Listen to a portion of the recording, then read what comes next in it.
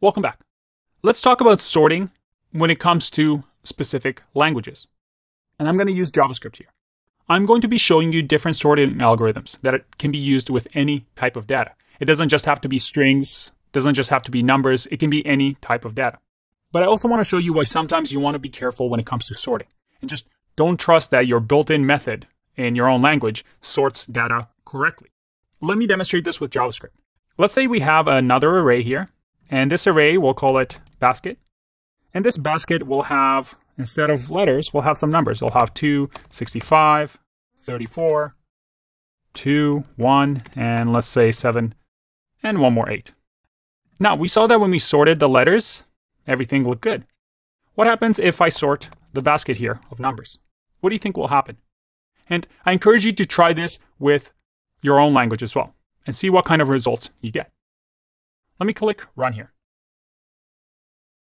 That's the result. Is that what you expected? That doesn't look sorted, does it? Now, this is a silly example, but it's important to demonstrate that when it comes to sorting, you want to make sure if you're not implementing it, you know how it works. For example, when it comes to JavaScript, the way it sorts numbers is that it actually converts them to string. At least that's how the sort method works. So what happens underneath the hood is instead of just comparing numbers, it does something along the lines of if it gets to 65, 65, and then it's going to grab the character code in the first index. So we can use the method char code at and give it 0. So it's going to measure the character code at 65. If I run this, I get 54.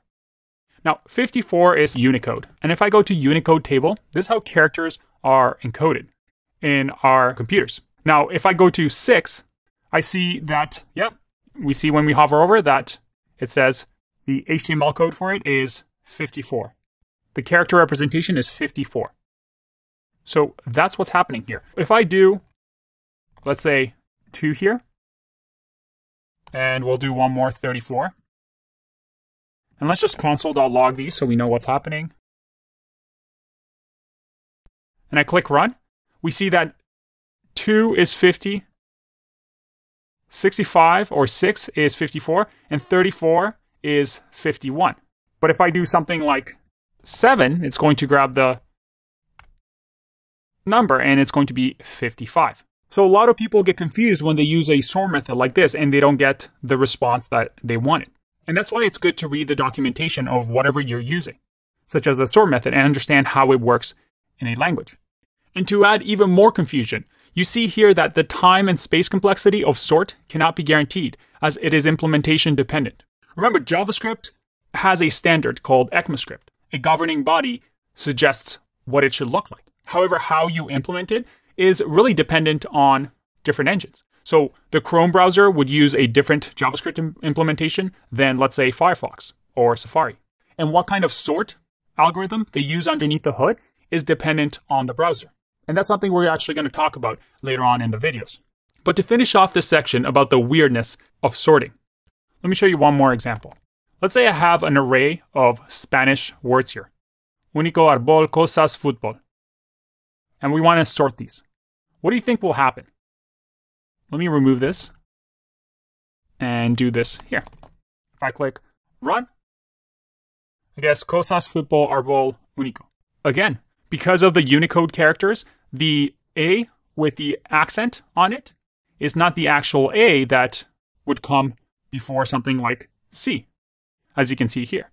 So in this case, to solve this problem, we would have to do something along the lines of creating a function inside of sort that takes A and B, which is the first and second item, and it's going to return A plus locale compare B, which allows us to compare these even if there were different languages. So if I run this, you see that it's now fixed and everything is working.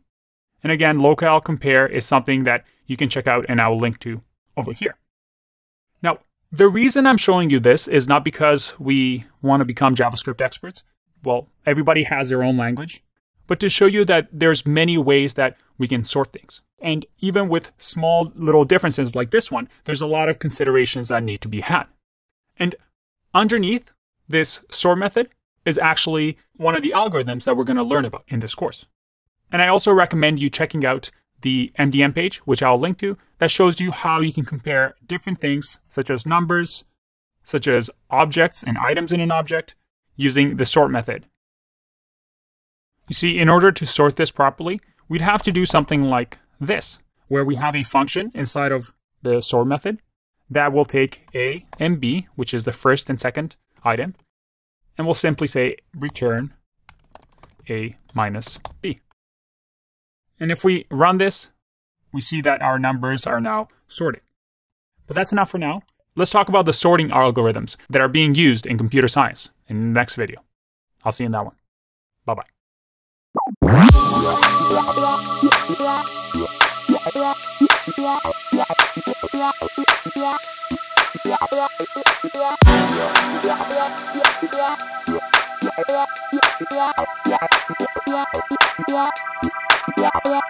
Yeah.